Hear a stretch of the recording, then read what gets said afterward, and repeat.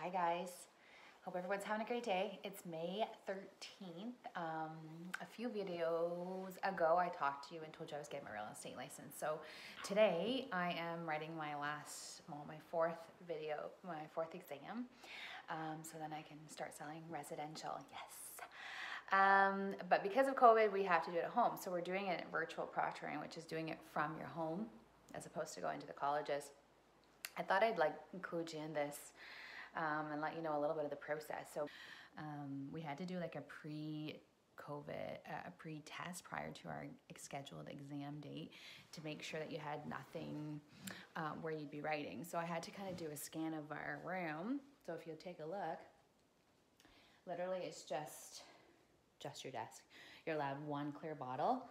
I don't even know if that's actually good, I have to ask, but it is clear. You have just a plain calculator, but I guess they're gonna have one in the system, and you need your driver's license. And that's basically all you can have. Like, you can't have anything underneath, so you have to have everything cleared out.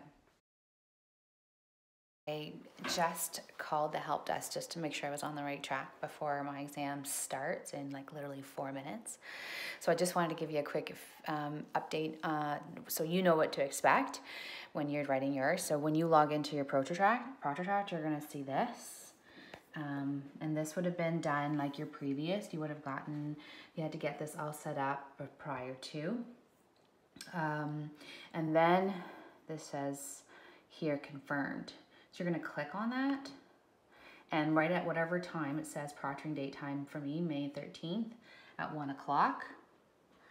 This go to test will start right. It won't be active until 1 o'clock. You click on it, and then apparently it's going to walk me through the process. I have to rescan the room, and I'm going to have to scan my driver's license. So don't forget your driver's license. You need to bring that back in. And then the individual or the instructor or facilitator, whoever it is that's on there, is going to kind of guide me on what I'm supposed to do with my phone. So that way it's going to be sitting like 2 or 3 feet away from me, keeping an eye on me. So just wanted to tune in and show you that little process before we get started. So I'm off to write my exam in 2 minutes. Ciao for now. Bye. Wow, that was hard. It was way harder than I thought it was going to be. I also don't know how I did. Also, my computer was going to die, and it was fully charged, and the charge is really good. So the last one, and I wasn't allowed to leave my station. So like the last 20 questions, I literally had to rush. So don't forget your charger, because mine has a long battery, but it killed it. So that part sucks. There's a lot of questions about farming in mine, at least. I had 2 math questions, the RU factor, a lot of, more farming than I thought, and condo questions. So those would probably be the 2 that I would, based on my experience. I'm not feeling confident, guys. Not feeling confident at all. So anyhow, it's done. It took me, the screen did freeze like twice. It just did that little circly thing. But overall, it was pretty streamlined. It was fine. And it took me just over 2 hours to rate it. So I'm mentally drained now. I'm gonna go and take a little snoozy, and I'll be back to see and tell you how I did. Okay, bye. I was just written my exam number 4, and it was stressful, but I'm so excited to tell you that I passed. So I got an 87, but I honestly wasn't really sure at all how I did. So I thought with this part of my video, I'd just tell you a little bit of my experience with Humber College and my real estate license with the course content. So all the 4 courses were, as you guys know, online. It is, if you'll hear from everybody, it's very repetitious. So you'll see a lot of repeated information. Some people think it's negative. It does get repetitive, but I also found it was supporting me and helping me trying to retain that information. So it was good to get the refreshers. Course number 2 had a lot of content and a lot that I found wasn't really on the exam. So I was studying like all the formulas, rooftops, every kind of window, all the doors. I had learned it all, and none of that was on there. So be mindful of course number 2. Course number 4 with the commercial, my exam had, as I think I mentioned the last time, there was a lot of farming and commercial condo questions, not a whole lot of formulas. Again, I had 2 math questions and pretty standard basic ones. I did notice that with all 4 exams, so my second exam, I was pretty confident I did fairly well on that one. I actually did worse than I thought with that one, coincidentally. And the other 3, so exam 1, 3, and 4, I left there not knowing at all if I had passed.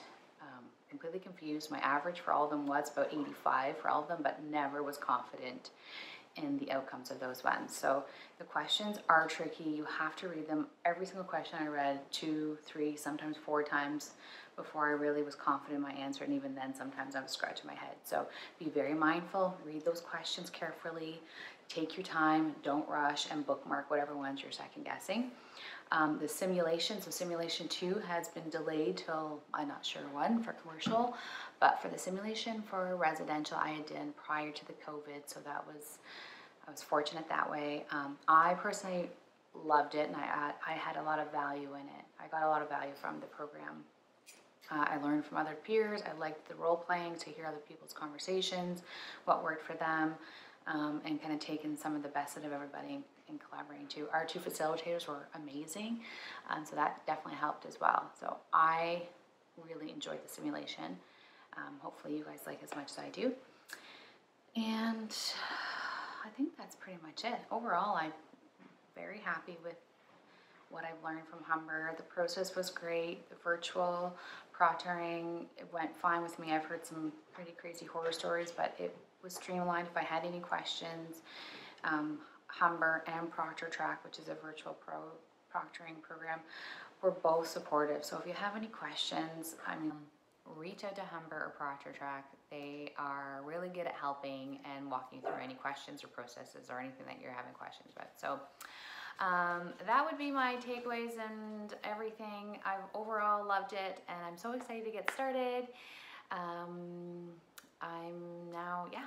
just eager and excited. So good luck to everybody else, and your future successes. And if you have any questions, feel free to message me. I'm happy to answer any questions that you guys might have.